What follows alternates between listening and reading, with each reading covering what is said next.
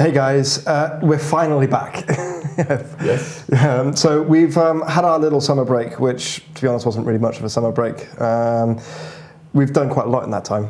Put a new website up and running.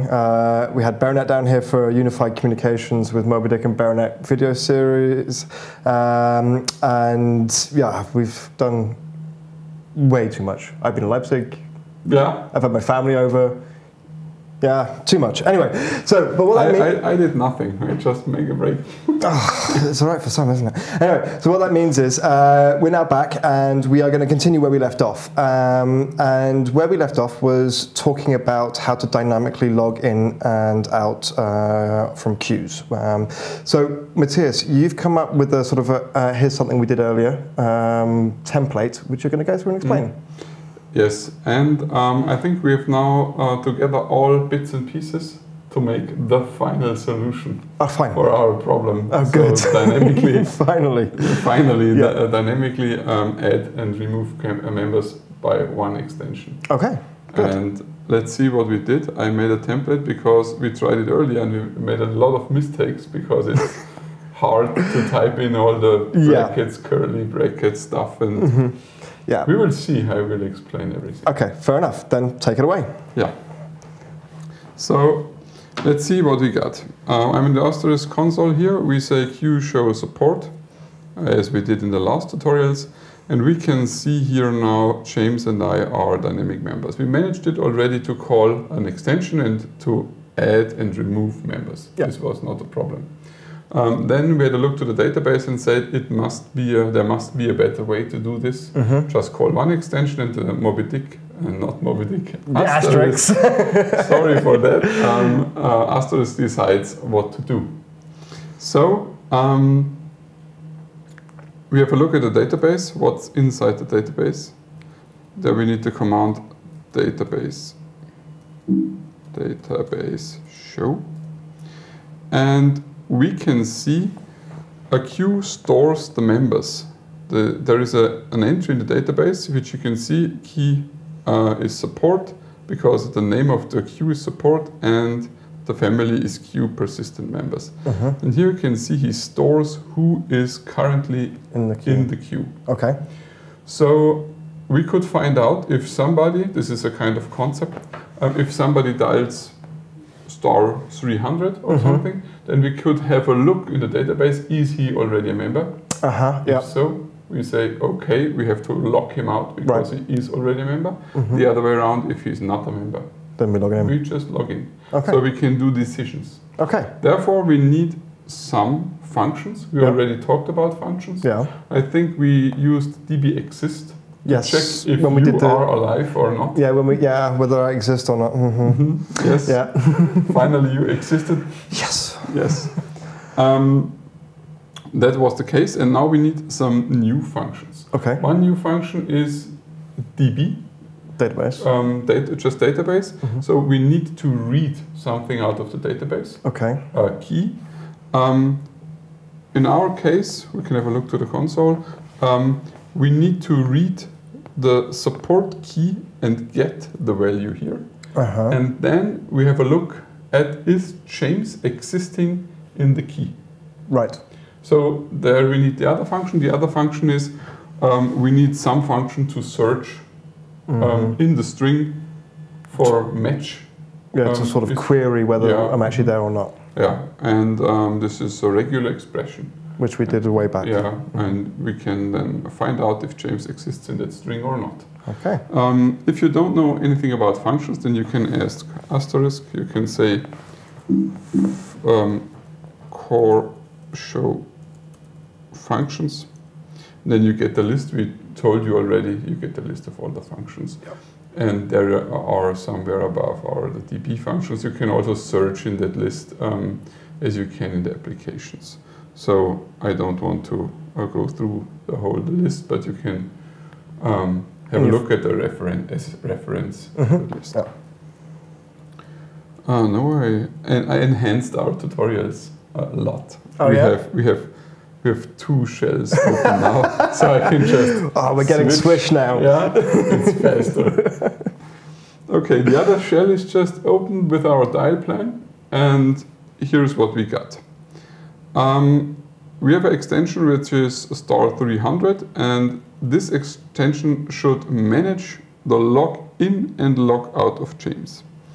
So we need two things. We need the function db, which is this one. Function db says db queue persistent members support. So this function just reads that key and stores the value. Right. So at the end, the whole key is stored, or is, yeah, you can get the whole key to the dial plan with that expression. We can compare it. We should have this key completely loaded into the dial plan with this expression. Okay. The next thing is we need the function regex. So we can search for is zip/James existing in that db entry. And we can combine those two. So regex, what we are searching, and where we are searching. And you can imagine if you do this in a video live, then you can do a lot of typos and mistakes and bracket stuff and things like this. Yeah, that could go wrong quite quickly. Yeah, we gave up and we just copied it in there, and we have a template now, and we go through it, and we do not try to type all. So yeah, we're going Blue Peter style. Here's one we made earlier. Yeah, that's true. Yeah. So let's have a look. These are just two comments for a better overview. So this is what we do really now. We say go to if, and then we check if zip/James exists in that value of our given key.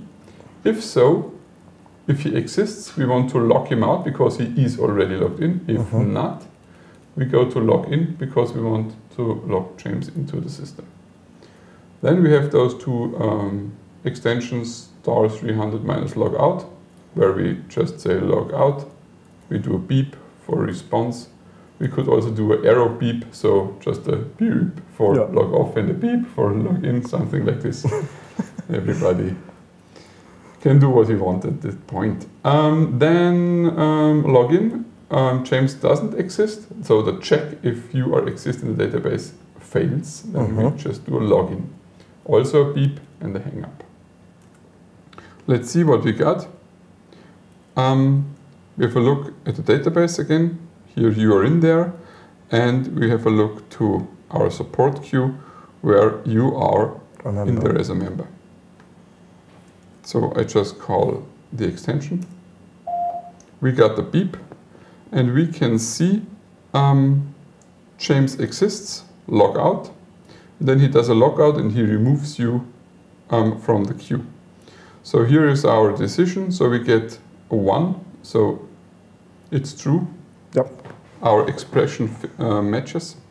And then we go to the first thing, log out, because if this is true, we first do this. And if it fails, we do that part divided. Yeah. And we remove you from the queue. We can have a look again at the queue. You're missing now.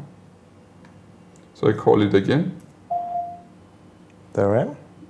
We just add you because it doesn't exist. Back in there. And back in there, yes. So now we can enhance that setup a little more. Yep. But we don't want to do too much because it's the 4th or 5th tutorial about that topic. Yeah, it is, yeah. So I think it's a good example to learn something, but somehow we need to stop somewhere. Fair enough. Okay, so I just explained what you can do further. Let's have a look back to my screen. What is a problem? A problem is if I, this is my soft phone, and I type that number, then I can just remove you from the queue if I want to, or add you to the queue early in the morning, or if I just so basically if you want to have a lie-in, you can add me to the queue and I get all the calls. Yeah.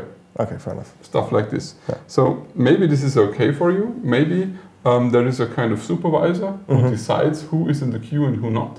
Yeah, which could be good for a call center, for example. And that's okay. Yeah. That's maybe what you want. but you could also restrict that. I can show you how that works. Okay.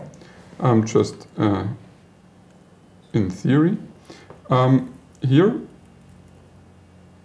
we could just add a line in the dial plan. And here we could make a check if caller ID, so your number, is not 300 or 200. In my case, yeah, my extension is 200, yeah. It's 200, then just hang up. Something like this. So I can secure this, or I can ask for a PIN. I can say read and then read a PIN and then compare. If the PIN is 1, 2, 3, then go ahead.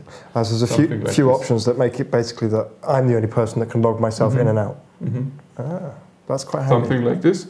Or another enhancement could be, this is just for you, James. So starting from here to there, that's all for you. Yeah. It's not necessary that this is just for you. You could create a subroutine. We talked already in another tutorial about that. And then call the subroutine with the parameter James. And in another case with the parameter Matthias. Okay. So you have one function for managing log in and log out to a queue. And you just call it. I would also not just give James as parameter to the subroutine, but also the queue name. Right. So I can say James to queue support, or Matthias to queue support, or Matthias to queue whatever it may be. Whatever. Sales. Sales. I don't know. So we can enhance that example quite a lot. Yeah, quite a lot. But we stop at that point. Yeah. We need to move on to other topics. We need to move on, and I think it's important to understand all the concepts. Yeah. And hopefully everybody understood the concepts, how it could work. Yeah, I think so. And now you can enhance it to your needs, because everybody has other needs, and you can build it as you want. I'll tell you what, actually, if you wanted to play around a little bit with what Matthias was just talking about, you can print out the dial plan scripts and send them to us, and we'll have a look and see what they look like. Yes. We could do a live debugging. Yeah, we could do, yeah. Because, I mean, we've actually got a debugging tutorial sometime down in the future, so we could have a look at it if we've got some good examples. Right then, I think that's about it, isn't it? Yes. Yeah. Okay. Well, until next time, thanks very much for watching. Goodbye. See you. Bye.